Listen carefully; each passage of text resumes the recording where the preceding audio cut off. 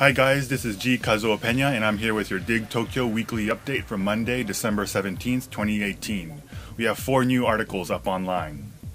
First up is a second article in our series on Roppongi's nightlife scene, this time on popular Roppongi nightclubs. Popular being the operative word here. If you're an EDM head or if the Billboard Top 40 is your jam, there's a lot to check out.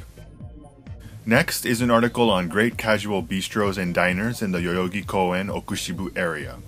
You'll find great places for breakfast, lunch, and dinner, and everything in between. These days, the neighborhood is bustling on the weekends with visitors from around the Tokyo area and beyond. Third is an article on my wardrobe for my Fantastic Beasts: The Crimes of Grindelwald interview with actors Eddie Redmayne, Jude Law, and Catherine Waterston. I went for a classic look with a double-breasted black suit.